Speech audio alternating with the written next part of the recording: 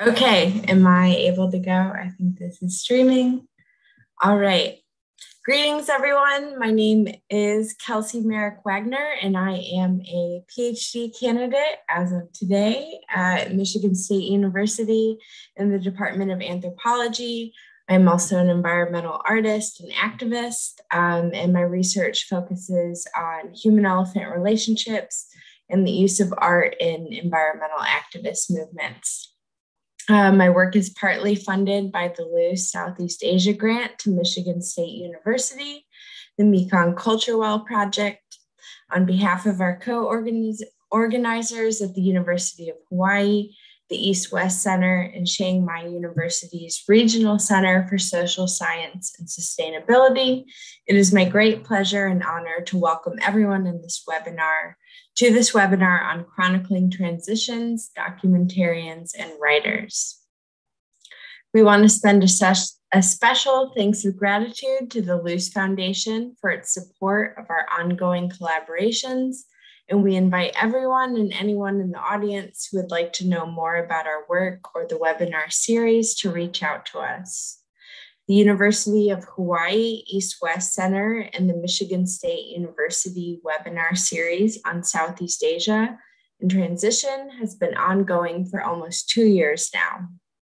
This morning or this evening's event, depending on where you are standing, follows on themes that have arisen in our previous webinars on water justice, palm oil plantainization of Southeast Asia, migrations and mobilities in the region, spiritual landscapes, and forest rights, among many others. The links to these webinars will be placed in the chat for all viewers to access. To this end, our panel tonight will extend many of these fruitful discussions. So without further delay, I am pleased to introduce you to this amazing panel. We have Kalyanee, who is a storyteller and documentary filmmaker, Tosca Santoso, who is an author, journalist, and coffee farmer, and Emily Hong, who is a filmmaker, assistant professor of anthropology and visual studies at Haverford College. So as a way to begin, I'll invite the panelists to introduce themselves and talk about how their work intersects with the concerns of tonight's theme, which again is chronicling transitions, documentarians, and writers. So thank you, and I look forward to an awesome panel.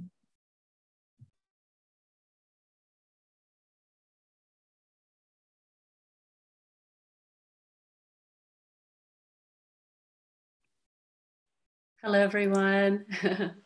So happy to be here. Thank you, Kelsey, for the introductions. And thank you, Jamin and Amanda, for overseeing everything. And I'm so happy to be here with Emily Hong and Tosca Santoso as well this evening. Evening for us, at least, here in California. I'm calling in from California, from Santa Rosa, California, to be exact. Land of the Pomo and Miwok. And I've been living here with my partner and husband, David Mendez, for the last 4 years, but in Sonoma County for about 13 years now.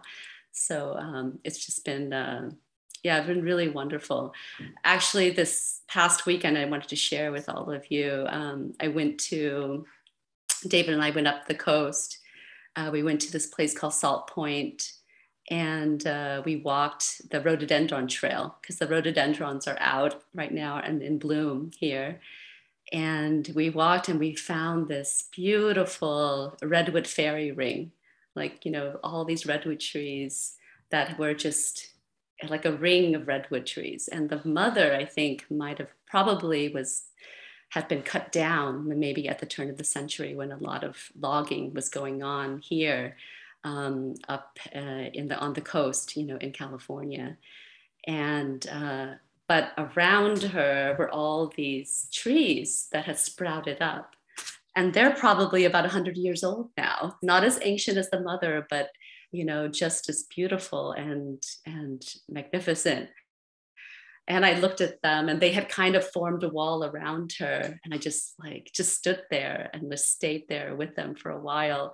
And I thought about the mother who passed away, and I thought about the trees that had grown around her, the children, who had continued her legacy, but also the life that she lived, and the life that she continued to give them, as they grew around her. And it just gave me, I don't know, just filled me with hope and filled me with so much awe and wonder, at this, just this planet that we live on. So I just wanted to share that with you because in a way, this story has a lot to do with my own, journey and my own path as a storyteller.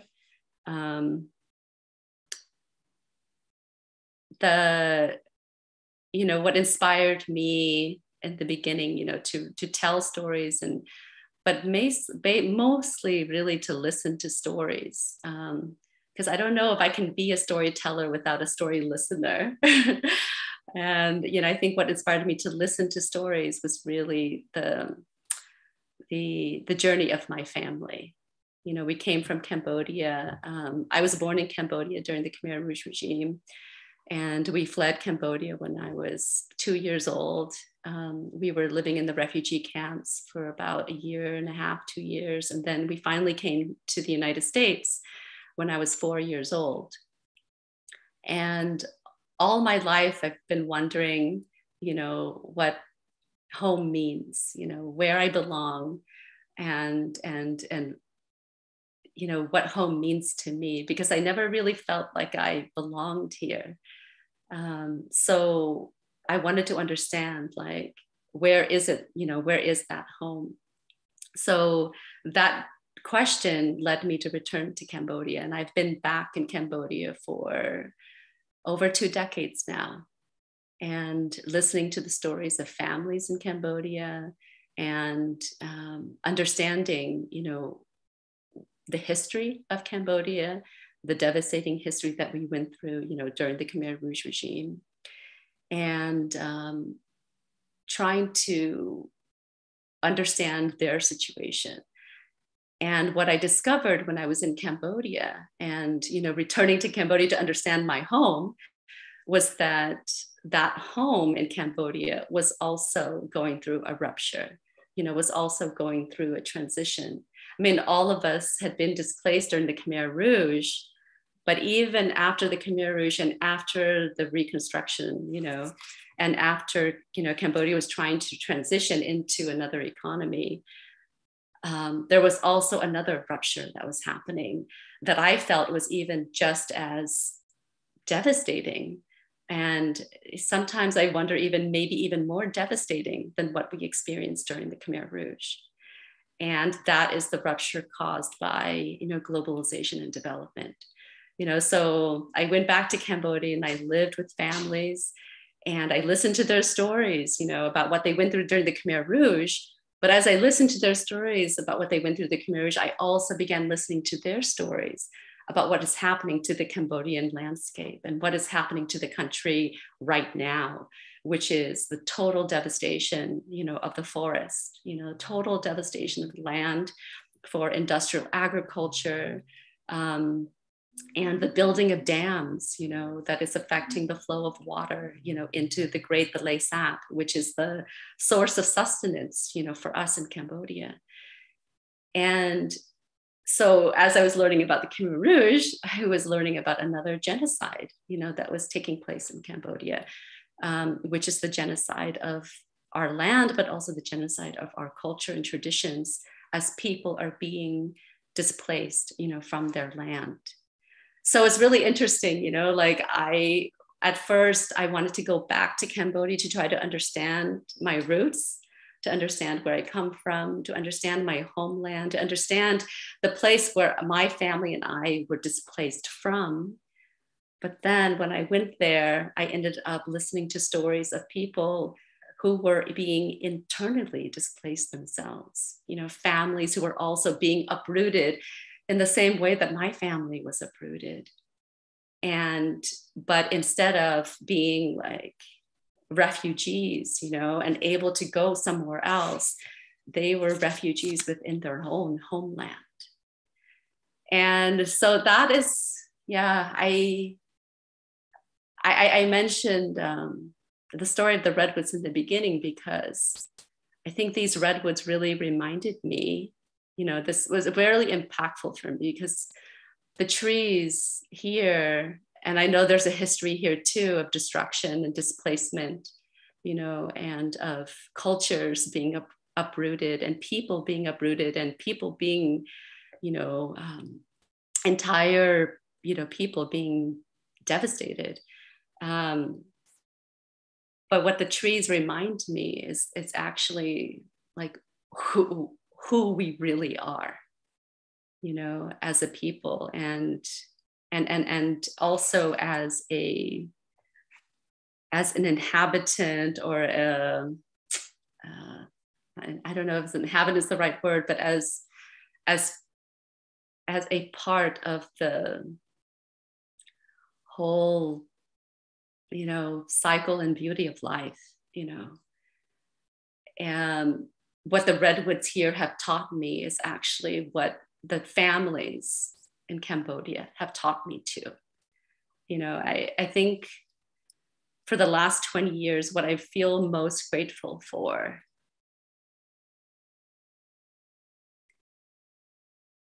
and I think maybe this could be one of the things we can talk about, is what I feel most grateful for is the opportunity to listen, to the stories of people who, unlike myself, who was displaced from my land, who actually had a chance to live on the land, who had a chance to live with the water for generations, in Cambodia. And my ancestors too, who were able to do that.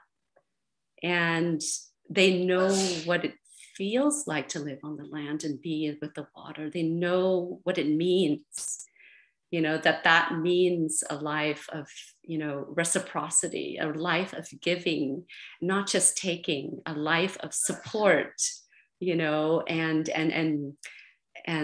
community, and the redwoods teach us this, and the people who live on the land and with the water, they teach us the same thing too. At least they taught me. And I think that's one of the most important lessons I've ever learned, I could ever learn. So with that, I'd like to share with you a clip from a short film that I worked on for Emergence magazine, and with my dear friend, Emmanuel Von Lee and Adam Lofton. We all worked together on this. I shot it in Cambodia in the mangrove forest in Gokong, in the southwestern part of Cambodia. And Pala is featured in the film, and she's just incredible. And she, honored me by allowing me to listen to her story. And so now we are able to, I'm able to share this story with you. But this story is about Pala, and it's about her community, who live, in Gosserlau, on an island just off the coast. And in this community, people, they depend on the mangrove forest, for their livelihood, their sustenance, for the crab, for the fish, for their way of life. And the mangrove forests also depend on them, and all the creatures that live in the forest also depend on them. So it's the redwood forest I was telling you about, it's the same thing. People living in harmony, in reciprocity with one another. However, the last few years, I guess it's been like over 10 years now, 12 years now, there have been the sand dredging of the mangrove forests, and the companies have come in to dredge the forest and are taking the sand, and they're taking it to Singapore to build Singapore's landmass. So they're taking land from someone's home to build the home for someone else, and not even a home, more like casinos and garden extravagant things, that aren't necessary. And they're completely uprooting people's lives, the lives of Pala and the life of her family and the life of her community. So I just wanted to share this clip with you just to see, Pala tells her story, Yeah, just to see what is going on there, but also maybe it can help frame other things that we're going to talk about today. All the transitions that are happening and how are we as storytellers are chronicling that transition. So yeah, Jamin, if you can play it, that would be great. Thank you.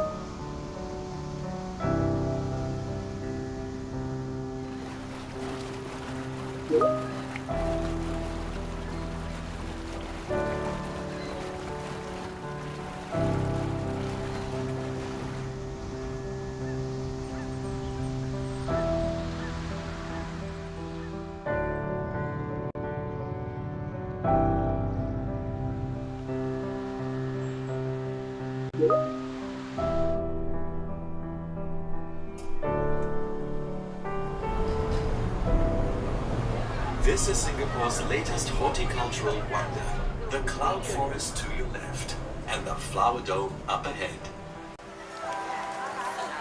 Check out the mighty super trees on your left. You'll see the 22-meter-high OCBC Skyway suspended from the taller super trees.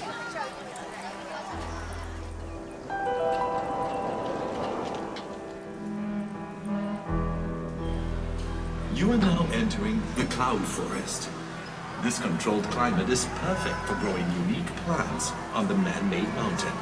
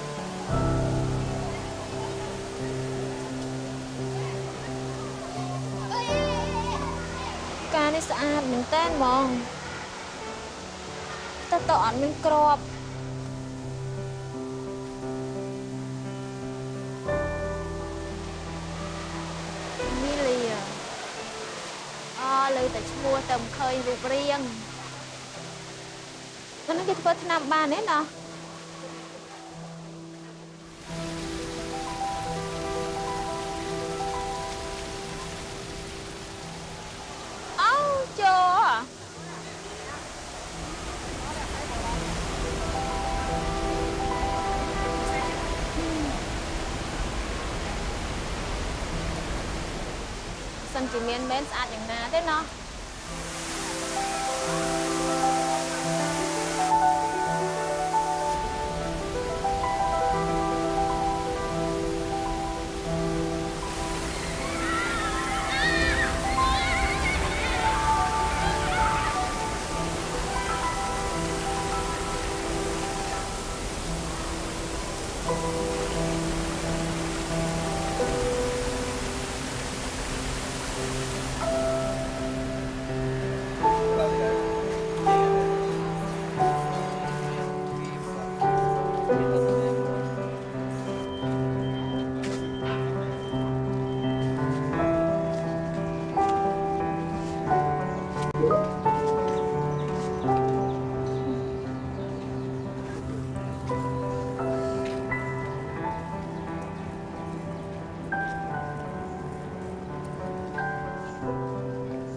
Tây kê chỉ bật tệ để miền Tây, tại lời là chỉ bật tệ để miền Tây.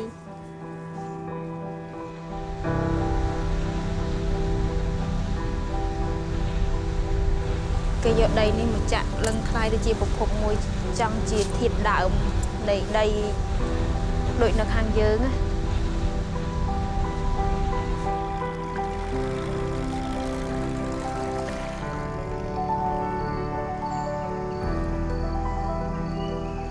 Hai bà sinh chị ở đây cứ giống kiểu đôi chia mà nuôi đã ở mình tạ sinh nhiên ở mình chiết xa hay ở mình các ba làm này trong chơi chia chân ở tao bù vây xâm nạ sọc ở cho bà lo với bà cọt.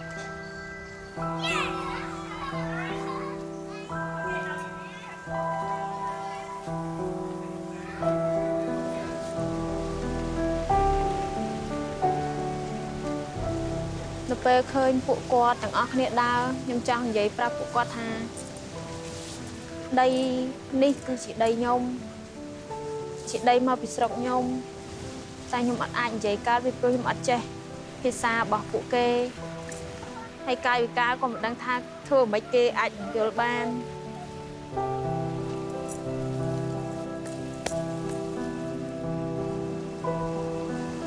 បានត្រឹមតែស្ដាយដីមិនដឹងថាធ្វើអីកើត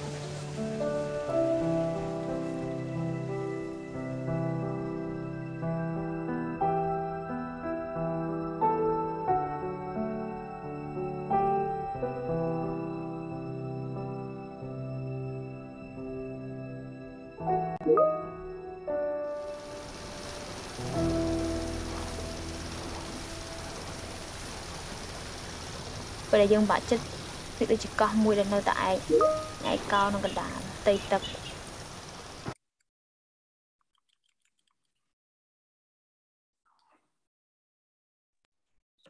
Thank you, Kalyanee. That was really beautiful. If people have questions about your work, I would recommend they put them in the chat and we'll get back to that later in the presentation if they have specific questions. And for now, we're going to move on to Emily Hong.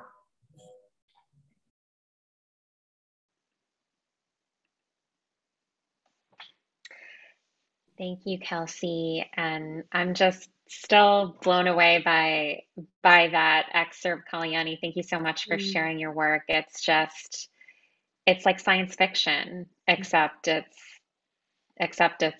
you know, documentary, right? So it's stunning, and I can't wait to talk more about that. As Kelsey mentioned, my name is Emily Hong, and I'm a Korean American filmmaker and visual anthropologist. A lot of my work, in terms of my film work and my written scholarship, has involved long-term fieldwork and collaborations with political and environmental activists and artists in 2 countries in Southeast Asia, in Myanmar and in Thailand. And you know, I was originally born in Korea. I grew up in Korea, in England, and in the US, and I kind of ended up in Southeast Asia. Yeah, I didn't plan to end up there, right? And I was a student activist during what is known as the Saffron Revolution in Myanmar, the uprising that happened, and got connected with, you know, my Burmese American friends basically got me connected with the exile community in New York and sucked me into the protests in New York, and ended up, after graduation, I moved to the Thailand-Myanmar border, and so basically stayed there. So I've been living and working on and off in Myanmar and Thailand, both those countries, and especially on the border areas, for almost 15 years. And in general, if I have to kind of characterize my work, both my filmic work and my written scholarship, both are really concerned with challenging the colonial legacies of my disciplines, right? Anthropology and documentary. And you know, one of the things I strive to do is to create space to honor non-Western ways of knowing and being. And these are things that I felt when I was a college student. You know, my ancestors' knowledge wasn't honored, right? And wasn't celebrated in the same ways as you know, the Greek philosophers say, so, and political theorists. So that's kind of what I strive to offer in my work, and as also as an educator as well. So I'm going to be showing 2 short clips of my film work. One is from a 2-channel video installation. It's really actually meant to be experienced in more of an immersive environment, you know, like in a museum space or a gallery space, but you'll see, you can kind of imagine what it would be like kind of in that space, but it's for my art, and it's, I'm one of the directors. It was also directed by Mary Angela Mihai and Mia Sarah Lai, and we filmed this piece in 2014 at the very beginning of a major transition, transition in quotes, because we didn't know what was going to happen, right? There was a lot of talk as to what was happening in the country, moving from 60 years of military dictatorship to a semblance of democratic reforms. And this piece in the excerpt is really exploring the transition from the vantage point of performance artists. So you'll see this clip, which really shows, one particular performance, and I'll talk about that later on. And then the second clip you're going to see is, and the performance artist's name is Emily Pio. Actually, we share a name, and her work, her piece is called Measurement. So that's the piece that you'll see. The second clip is related to both my current feature film project, as well as my book project, which are related and kind of formed from years of the same research.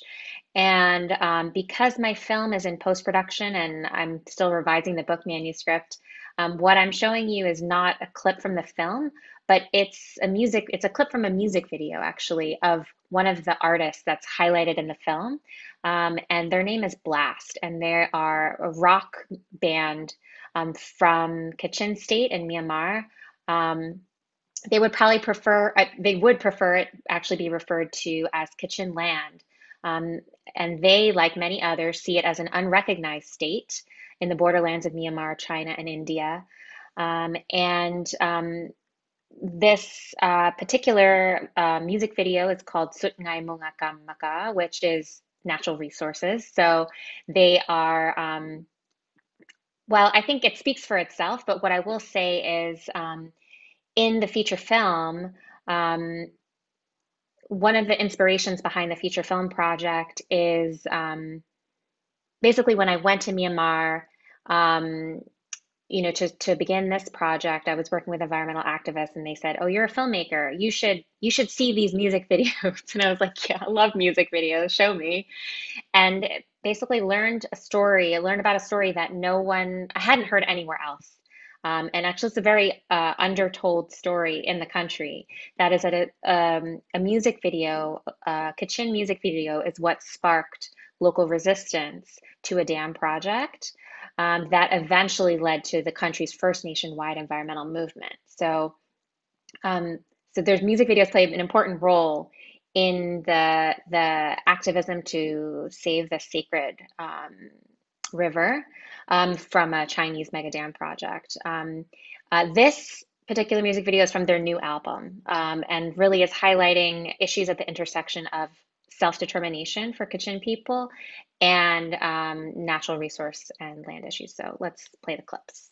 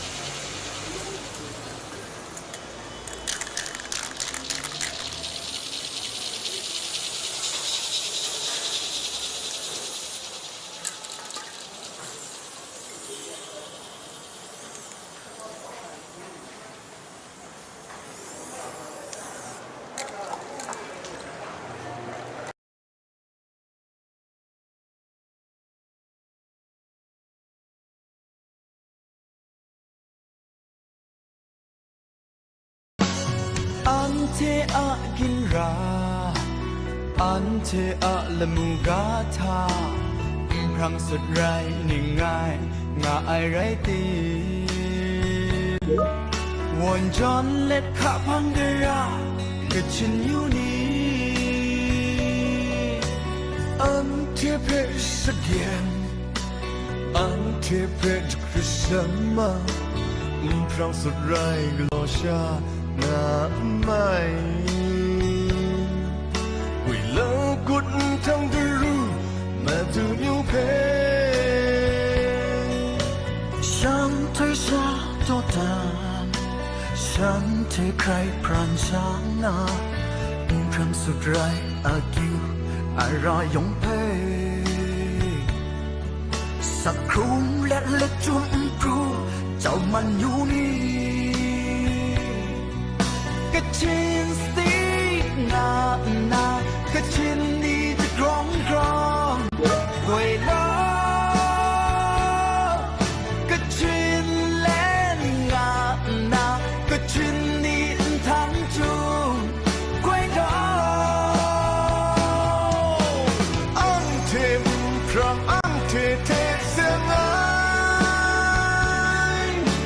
Ang thêm sụt rơi ang thêm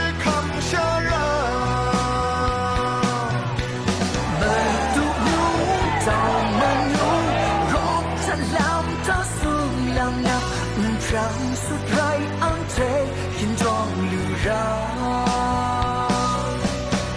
gạt sơ stay gạt sơ lan gom gặp làm ta sương lặng ngã rang sút rai ang thế trong lưu ra.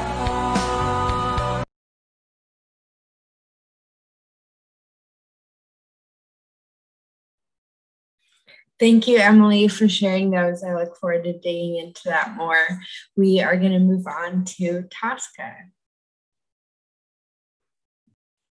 Hello, everyone. I'm Tosca Santoso.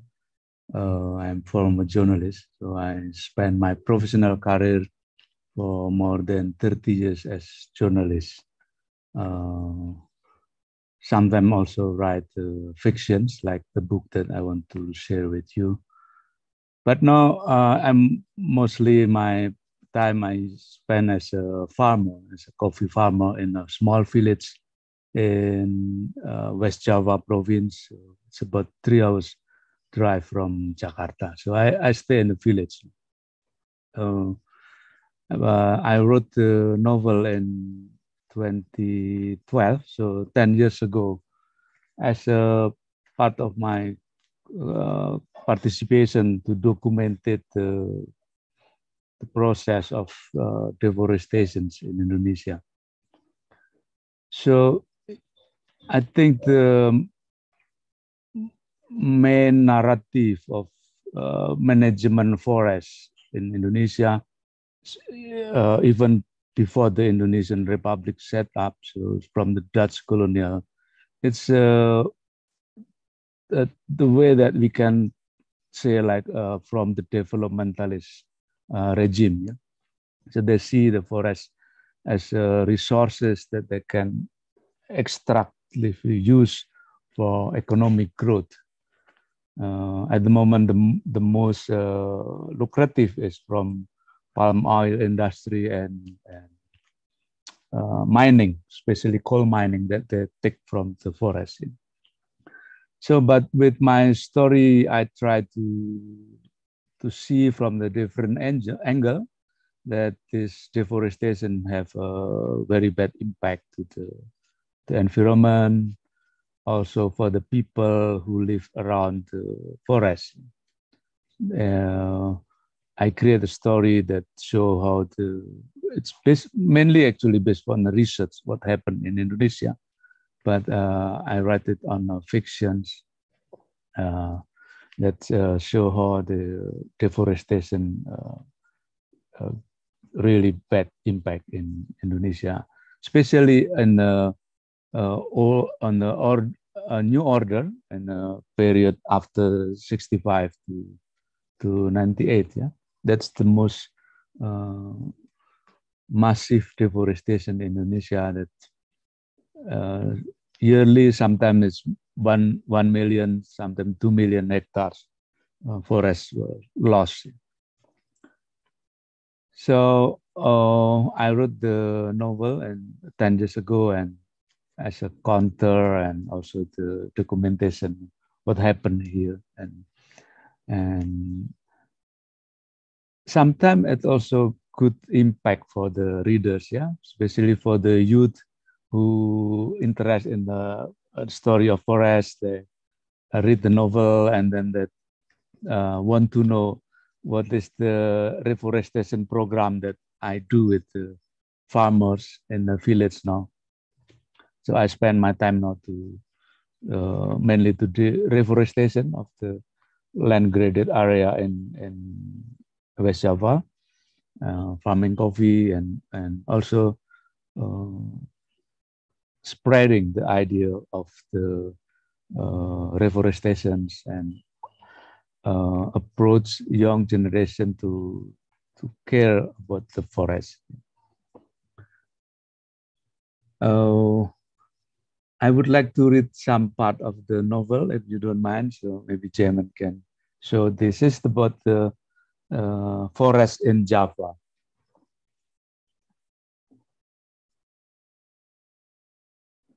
I will read in Indonesian language, so my friend Jamin can put a translation in PowerPoint, ya.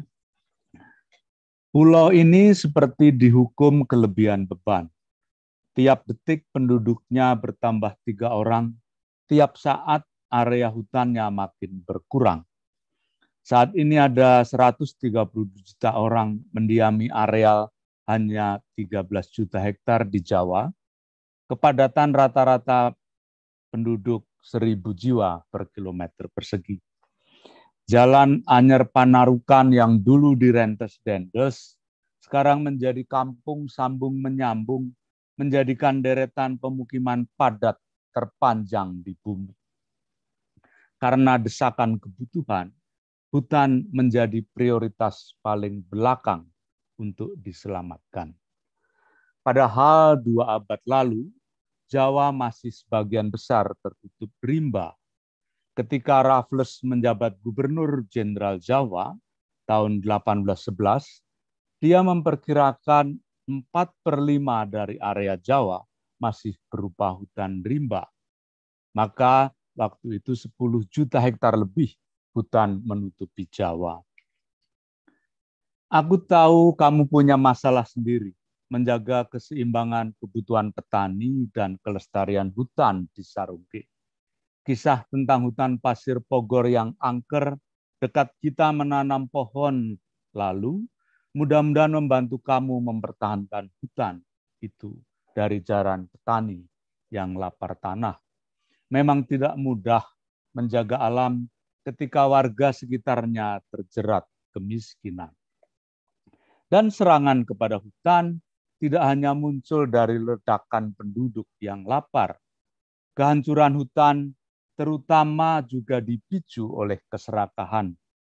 Pada awalnya hutan di Jawa dirusak oleh perusahaan-perusahaan Belanda, masa ketika VOC berkuasa, mereka mengeksploitasi hutan jati Jawa dan meninggalkan kerusakan parah. Pemerintah Belanda kemudian melanjutkan perusakan itu demi mengejar pendapatan yang tinggi dari industri kapal. Aku berharap program adopsi pohon di tempatmu akan berhasil supaya area hutan Jawa tidak terus-menerus menyempit. Sebab hutan yang hilang tak pernah punah sendirian. Thank you, friend.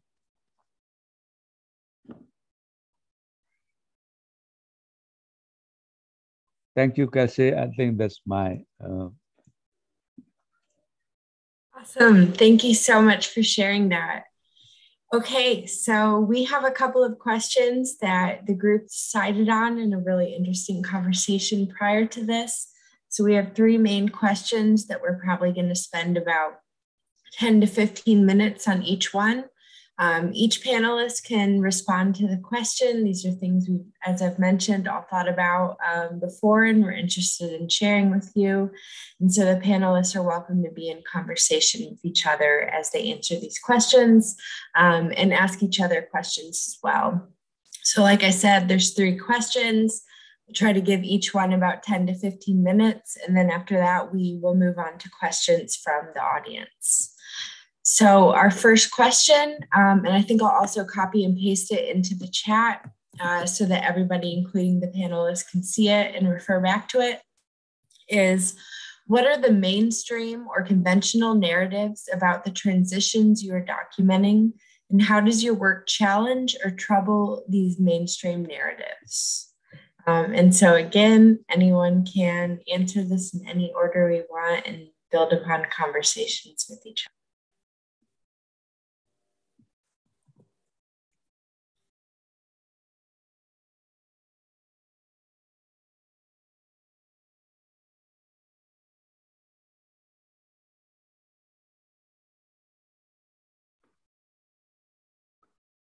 Hello. Yeah. Main narrative in forest management in Indonesia, as far I know, is the forest they see as resources for the extractive industries, mainly palm oil and mining, coal mining. So if you notice that maybe 4 or 5 Indonesian religious family take the wealthy from the palm oil. So forest is under big pressure and they're justified as part of the developmental agenda. So Indonesia for so many, I think 4 or 5 decades, actually still until now, have the idea of developmentalist economy, and forest is resources that they rely on. But actually this also put the big negative impact on destruction of the forest. So I put my story based on these counter ideas that we don't have to exploit forest.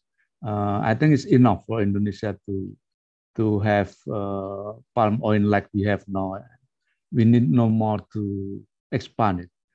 We should see the forest as part of our life, and this is still many things that we don't know about the forest, and we have to keep the things that we still have and do the rehabilitation for the degradation forest. But unfortunately, the deforestation still happens, especially in the eastern part of Indonesia. In Papua, I think that's the virgin forest that the last forest that I'm worried will be destroyed also. Tosca, how are you challenging that? Yeah, I think first is we have to have a counter narrative on it, and we use spreading the ideas and support. Yes, mainly the environmentalist movement also robust. Yeah, Greenpeace and other organizations have many activities. I think the most important area is to change on the government and private sector ideas. Yeah, they have to adopt the new world of view about the forest. What about the local knowledge, Tosca? Like the local knowledge and wisdom? Are you also in a small scale? It is very important. Yeah? Like what we have actually in West Java that I book now. We have a traditional notion about agroforestry. We call talun in Sundanese language. So this is the way that's more proper. Managing forests with also still using for the benefit of economic for the farmers around the forest. The right of indigenous people should be respected, and and it helps if. But you know the structure of law, the national law, it's very repressive to them. Mm-hmm.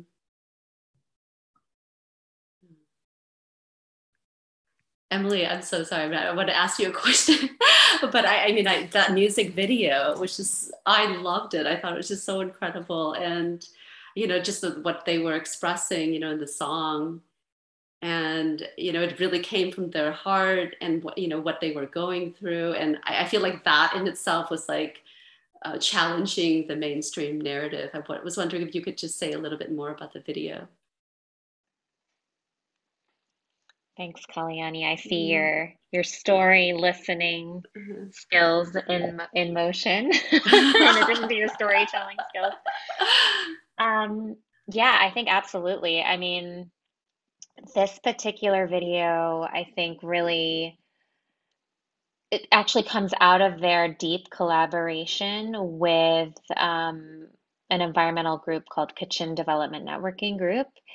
And one of the things that they're trying to shift is the Myanmar state constitution, which was drafted by the military, claims that all land and natural resources above and below the ground are all owned by the government, right? All owned by the state.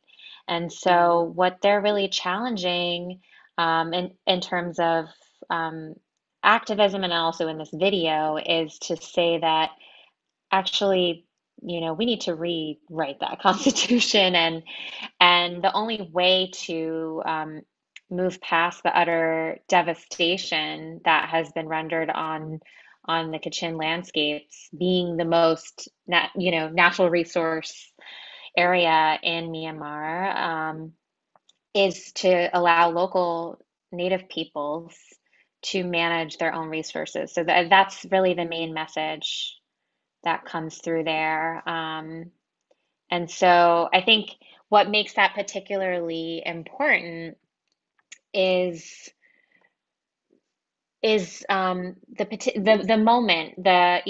Many people know, I think now, about a year ago now, there was a military coup in Myanmar. But essentially for about 5 years, for the 5-year period that I was making this film and collaborating with these activists and artists, it was a period of democratization. And,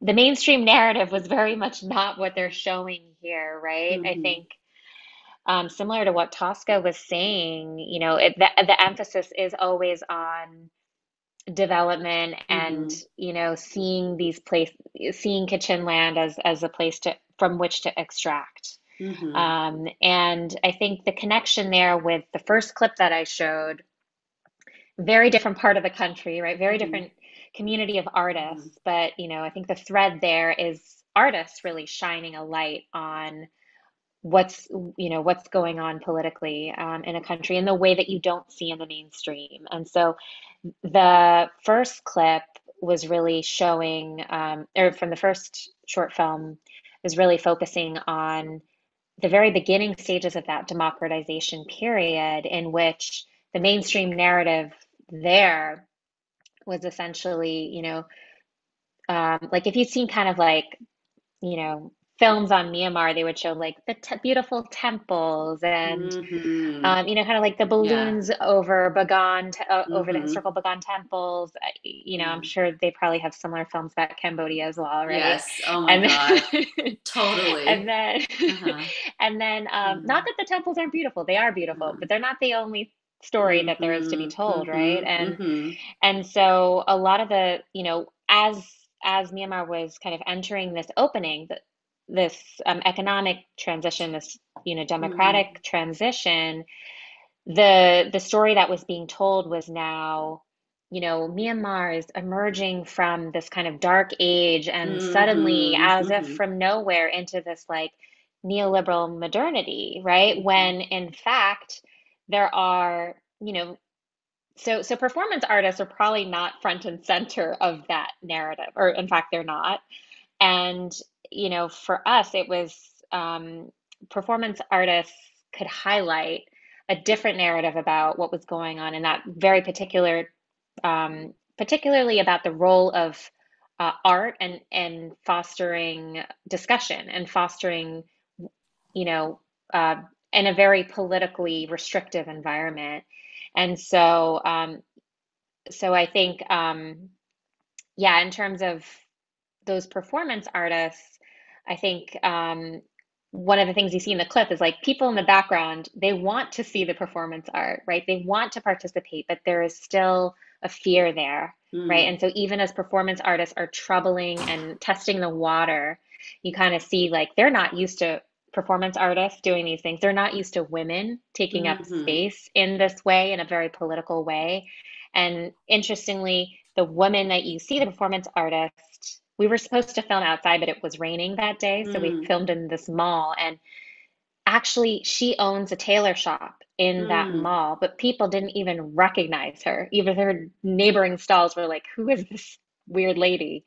And so, you know, kind of seeing her in a very different light from everyday life. But yeah, Kalyanee, I think it's your turn now to talk a little bit about, you know, what moved you to work on this short film and, you know, your other projects. I know you're also working on a feature that I'm sure are both troubling these or challenging these narratives about Cambodia. So I'd love to hear a little bit more from you as well. Oh, thank you, Emily. I mean, I relate to both you, Tosca, and Emily, what you're saying, because I mean, the mainstream narrative is, you know, about development, is about this neoliberal, you know, development.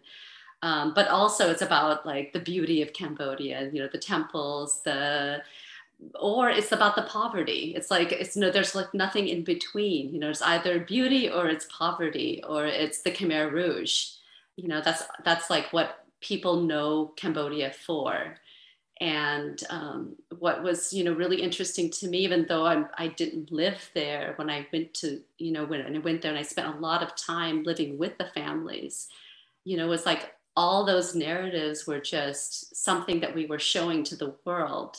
But actually what we really possessed was our wisdom. And this is why I asked you, Tosca, is like, you know, what we really possess is the knowledge and wisdom of our ancestors, you know, that come from the land, come from the water, come from the people who live with this land and water, you know, and that knowledge and wisdom we're not proud of, you know, and I think it's because of what we went through the Khmer Rouge. You know, we had this civil war where people were, you know, 2 million people were killed by their own people. So I think that there is something in us that are afraid to accept ourselves, you know, accept who we are and accept, you know, the wisdom that exists within us. You know, we're always looking outwards, looking at other people and looking at ways to like, you know, develop as a country or to progress and move forward, you know, and do what everyone else is doing, you know, and you know, Tosca, you know this so well. I mean, like all the deforestation, the palm oil plantations, you know, we're doing exactly what other people are doing, you know, taking advantage of the land as a natural resource rather than living with the land, you know, in community and in, which is how our ancestors used to live, you know. So I think for me, what I lived with the families and I learned these things, I realized how important it is to really show that story, you know, share the story and share the wisdom of our ancestors that come from our people. And that is the way to counter and to challenge that conventional narrative, you know, which is just about, which is really just not even seeing ourselves for who we are, but seeing ourselves through the lens of someone else, which is, you know, the colonizer or, you know, the oppressor or, you know, whoever is doing the oppression right now, which is capitalism, but also the people who are in power. So really valuing our traditional knowledge and wisdom, I think it's, you know, it's so important. And I would like to, you know, I think that's something that I've always wanted to do, is to, you know, to share that. So I really appreciate, you know, Tosca and Kelly and Emily, you know, you sharing the work that you're doing, which is also, you know, highlighting that as well.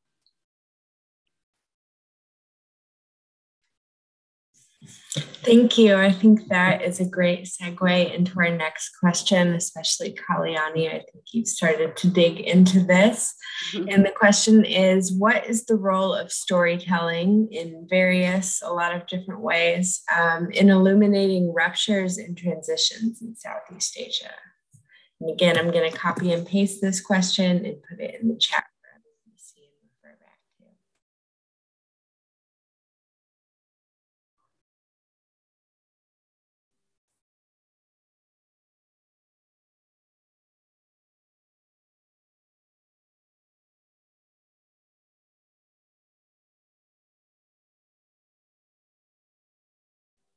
And again, whoever wants to dig in and start off with this question is fine. I think, Kalyanee, you are really starting to get into this a little bit with what you were saying, so you're welcome to pick up right there. But yeah, actually, anyone is welcome. Maybe I can just ask a question to Tosca. You know, Tosca, you were a journalist before, you know, then you were a writer, and then you became a coffee farmer. I'm really curious, like, you know, because, you know, the question is, what is the role of storytelling? But I feel like you can tell stories in so many different ways, you know, and I'm wondering, like, how did you make that move, you know, from journalism to fiction, and then to being a coffee farmer?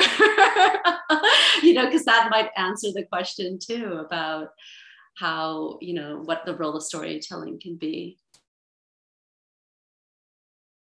Yeah, maybe just because getting old. That's a good answer too. I started as a journalist as when very young, yeah, under Indonesian repression military regime.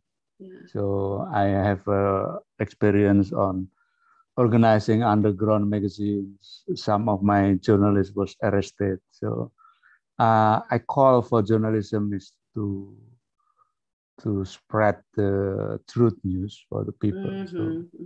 Then when the democratic come, I'm a little bit less interested to that call, and environmental issue is more interesting for me. And then I start writing fiction in 10 years ago, and no, I enjoy the farming. Just go to the farm, and this is the time for coffee seasons in my village. So harvest coffee next month will be very interesting time. But I have a question to Kalyanee. You mentioned about home when you talked in your presentation, and after your experience, you leave your country in very early age, yeah.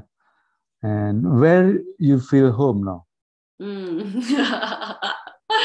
You know, that's a very good question. You know, I actually went to live in Cambodia for 2 years, about in 2016 and 17, because I didn't feel at home here in the United States.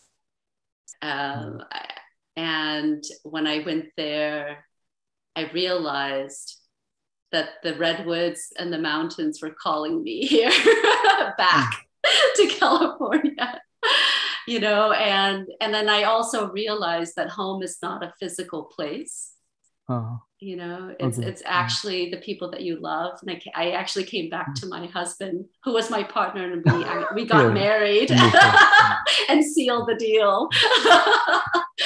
But, you know, it was hard before because I think the reason why I felt so, you know, disconnected was because I wasn't connected.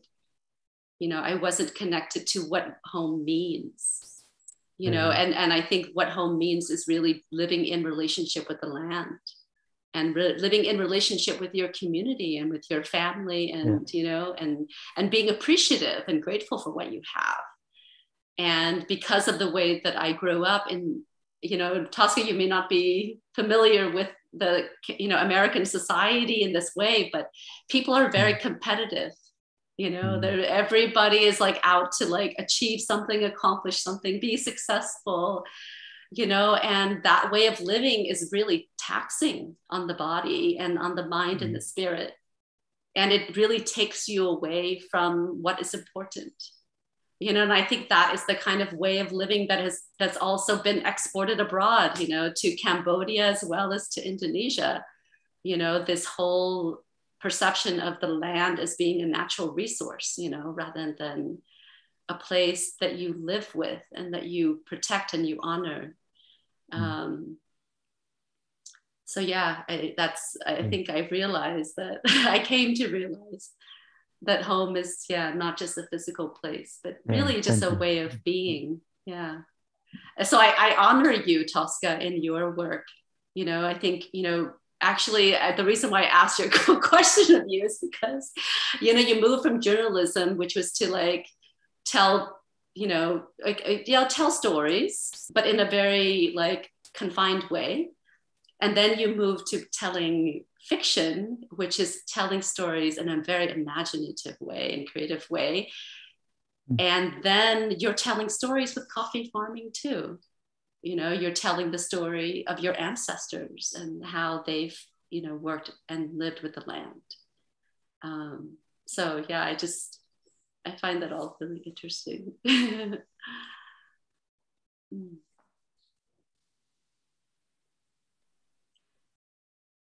Emily. I was just going to jump in here because, I think what you said, Kalyanee, really like resonates with something one of the stories I was thinking about recently, in terms of like how easy it is to get disconnected from the land.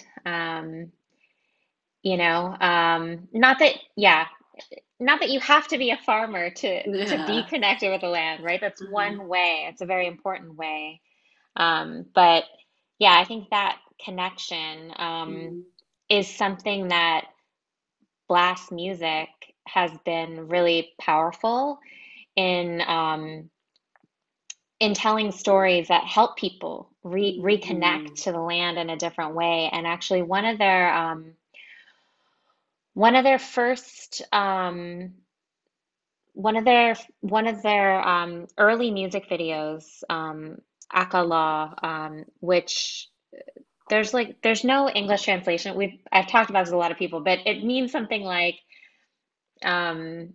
oh, the pain. It's sort of like it's like, oh, this is painful or whatever. And so that actual emotion in that song, in that music video, is what the land feels. It's actually an expression of the feelings from the land itself. And some of the lyrics are like, the forests are crying, the mountains are crying, like even the jade is crying. And like when you were sharing that experience that you had, Kalyanee, of like needing to go away in order to reconnect, actually in my book project, one of the most powerful interviews that I did was with an activist, kitchen activist, about my age actually, and she told me about I think really her experience is kind of what clarified for me, like, this is the power of storytelling, whether it's the music video or whether it's like film or whatever. Because she was telling me, like, back when she was young, growing up in Burma, Myanmar, she used to watch the news, and and after it's state TV, it's state propaganda, right? And then after the news, you watch the news only so you can watch the movies after. And everybody loves watching movies because you want to watch stories. But all the movies were war movies, and they were basically another form of propaganda. And, she was talking about how the hero of those stories was the soldier, the Burma soldier. And she didn't find out until much later, actually, when she moved abroad and to North America. And she was like, okay, actually, you know, I was cheering for the wrong side. Like, why was I cheering for the Bama soldier?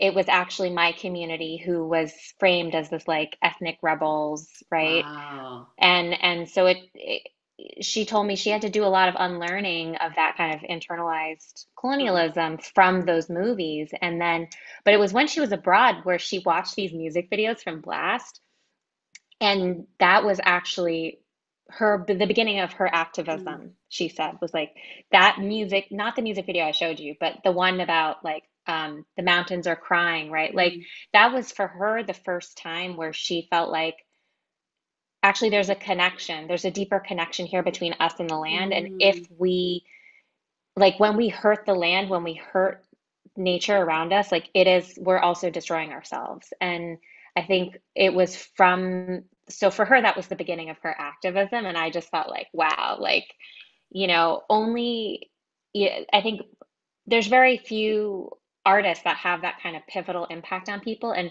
Blast might not be famous around the world, although I'm working to change that. But, you know, being able to impact one person in that way, like for your storytelling to have that impact, that you can feel like a shift in thinking about the land, your relationship to the land, and what you want to do about it is just, I don't know, I thought that was really powerful.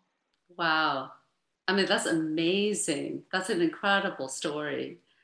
It actually reminds me of, you know, when we had a screening of a River Changes course, which is the first feature that I worked on. And it's about 3 families living in Rattanakory in the northeastern part of Cambodia in the jungle, a family living on the Thalay Sap, you know, a Cham family, which is an ethnic minority in Cambodia.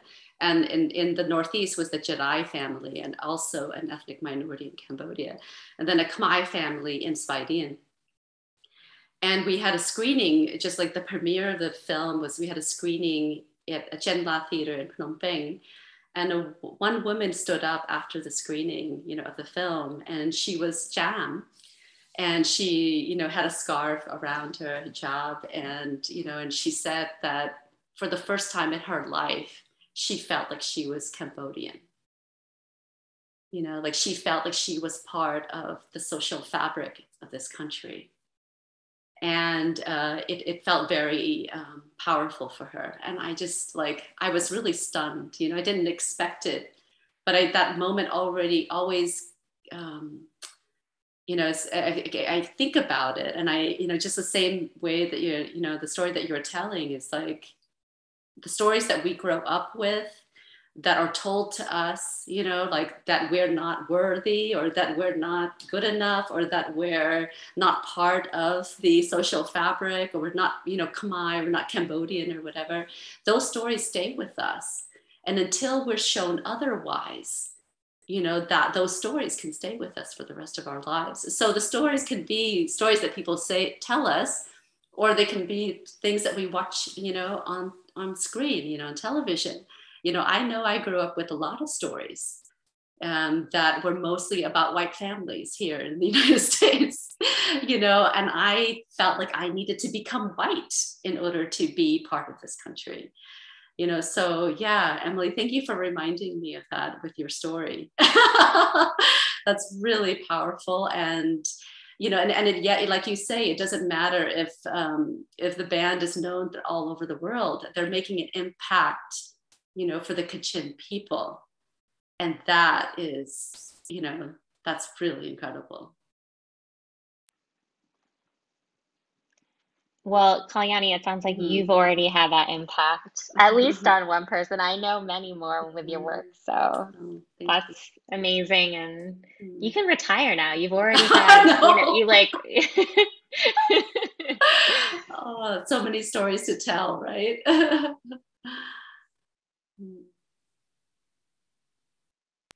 All right, so we have Emily, how about the dams in Kachin? Is finished or still on developing, or because after the coup, maybe the different situation?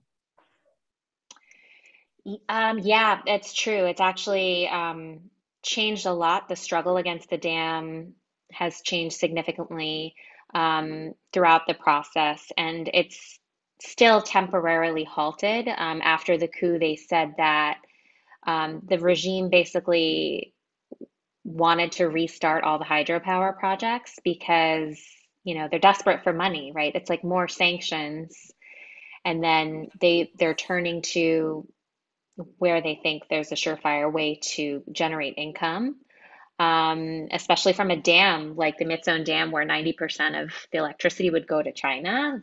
So it's very little local benefit, but it's still, it's still temporarily halted, but activists are still fighting to ask for the full cancellation of the dam.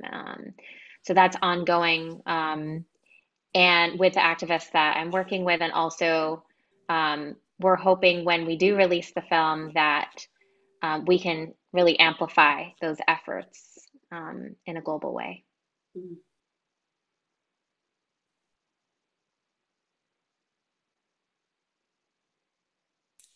Okay, so we have one last question. We have about 12 minutes remaining, and then we can also keep an eye out for any audience questions. The last one is, what is your journey in storytelling? What kinds of changes in your personal journeys or careers are you experiencing? Excuse me. And how are these changes related to transitions in Southeast Asia? And again, I will put it in the chat for everyone to refer to. And anyone that wants to take this on first can go for it.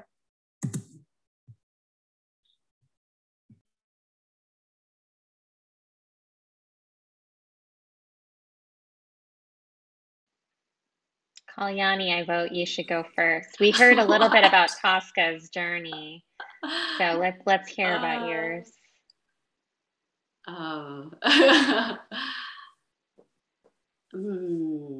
Yeah, I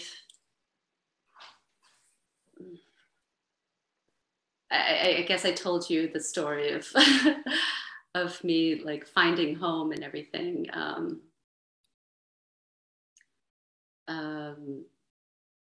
I think the past few years I've realized that, all this time, even though I've been working in Cambodia, which is my homeland, I realized that all this time I've been listening to the stories of others, in Cambodia and other families, and,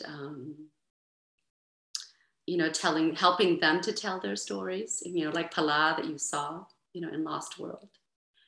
But while I was working on Lost World, I realized that that story was also autobiographical. That story that I was telling about the sand being moved, from Cambodia to Singapore is also the story of my family too.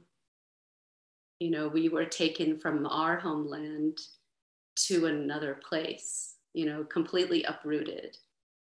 And what I saw in the sand, when I was working in filming in the mangrove forest, is that it's so beautiful. The sand is like sparkling white. It's like on the shore of the island. We'd go to Kaon Kapbong, which is Lover's Island, and I would spend like days there. I think of all the time that I spent in Kasar Lao, most of the time was spent on this island, even though only a few shots appeared in the film. But most of the time I spent on this island because I was just so like enamored, by the beauty. And the sand was just so beautiful. Like just looking at it closely, looking at all of the animals and the creatures that like lived in the sand, that burrowed in it, the clams you saw that they were digging out of the sand, and the mollusk and the fish that, that are able to, lay their eggs because of the sand and because of the mangrove forest that grows from the sand. So I saw the sand for the beauty of the sand in this, as part of this forest. But then when we went to Singapore, the sand was completely disconnected from the forest. And it was just barren, had no life, nothing. It was just piles of sand. hot and dry sand. No meaning, no connection, no family, no community, no forest. But it had a value that was, that can be commodified. It had a dollar value. But it wasn't even that much. It's like maybe $20 million or something. That's nothing compared to the true value of the sand.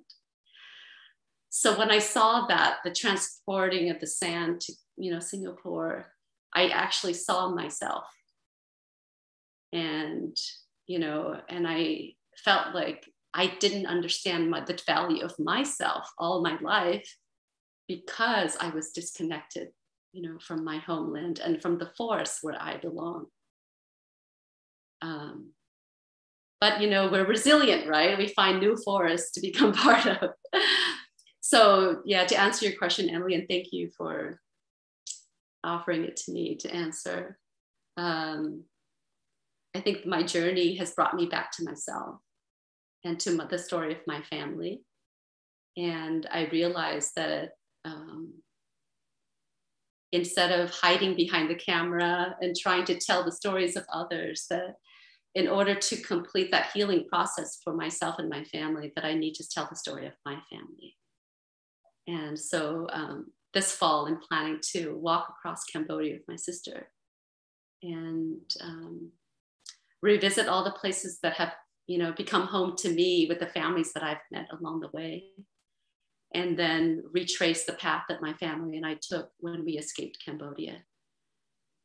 And and I hope through this journey that my sister and I will learn more about ourselves and about each other and about our country, but also about our family, our parents, especially our mother who is still alive. We're going to take her stories with us as we travel. So I think that realization really helped me to understand, like, and Emily, what you said earlier really resonated with me, that, when you really went on this journey to question anthropology, as a discipline, to question academia as a way of life, like we're taught to be objective, we're taught to, to like gather data and to tell stories and, to, put everyone else on the spot, but not really ourselves. And that has been used as a tool, to colonize and conquer and control other people. And so I want to turn that camera on myself now, instead of, exploiting. And I know I haven't been exploiting the stories of others, but, I think maybe if more of us, told our own stories and shared those stories, maybe we wouldn't have that problem of exploitation, So I'd like to, I think with the mapping project that I'm part of with Amanda and with MSU, Michigan State University, I think it's going to be really wonderful we're going to Cambodia the next 2 weeks.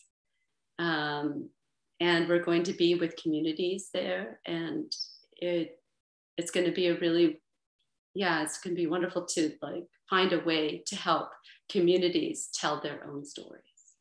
And I think technology is, really enabling that, with the use of cell phones and all kinds of stuff. So maybe that is the transition, another transition in storytelling, that we can make. So Emily, since you volunteered me, maybe you can go next.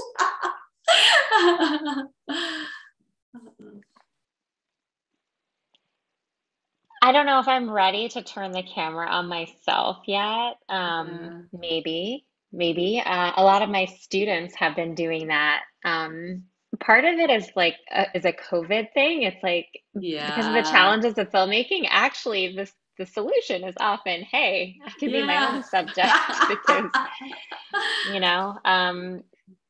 and honestly, I'm not just talking about the pandemic, and maybe I'm not ready to turn the camera on myself yet, but in my written work, I feel like I've also had a turn inwards, not necessarily, not that the story is about me, like my book project, for example. It's not about my family, it's not about our history. But and that's a sort of a complex one because like people often ask you, especially in anthropology, if you're sort of ethnically marked in any way, they don't there's this question of like, why aren't you studying your own people?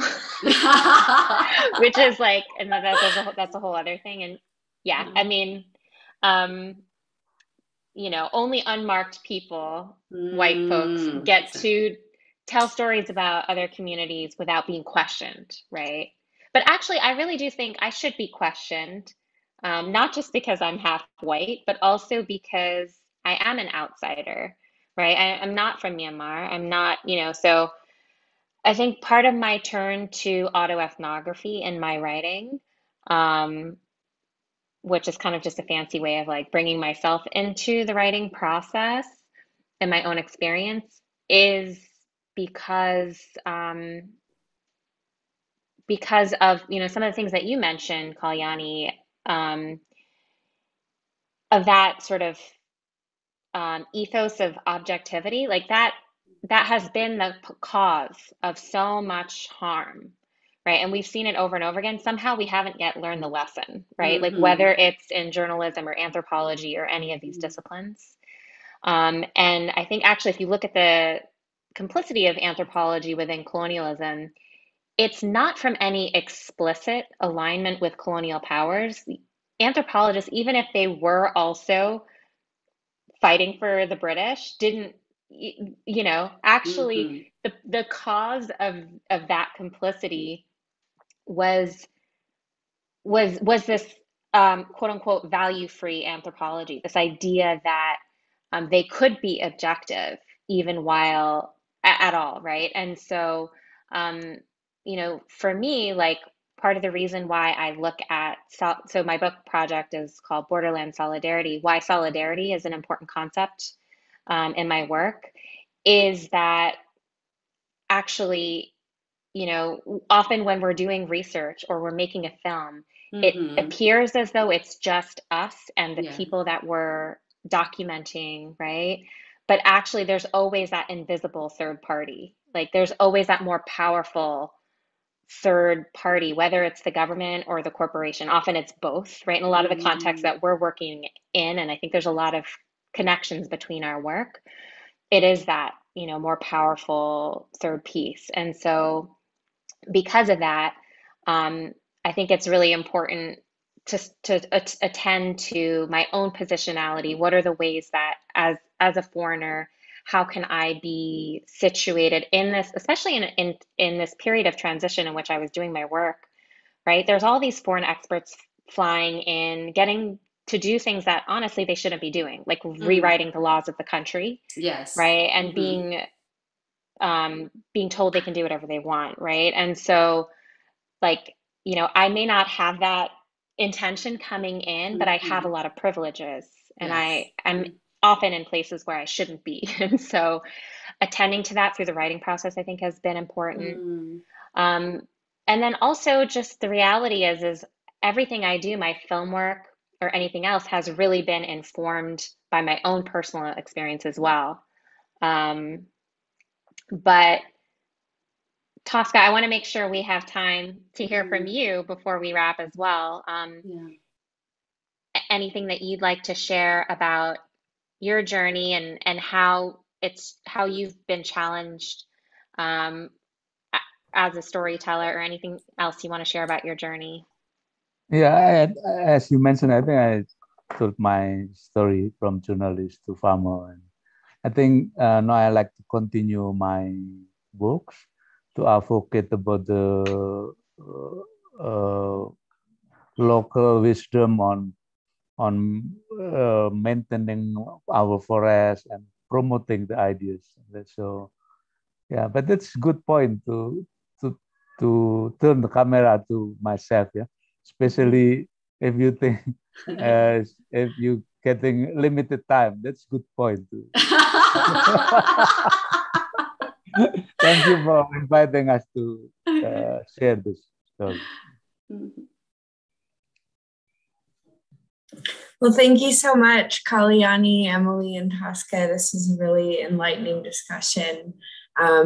Thank you again to the University of Hawaii East-West Center and Michigan State University for putting on this webinar series on Southeast Asia. This particular one, which again was Chronicling Transitions, Documentarians, and Writers. Thank you everyone for attending, and thank you again for the panelists for their brilliance and creativity.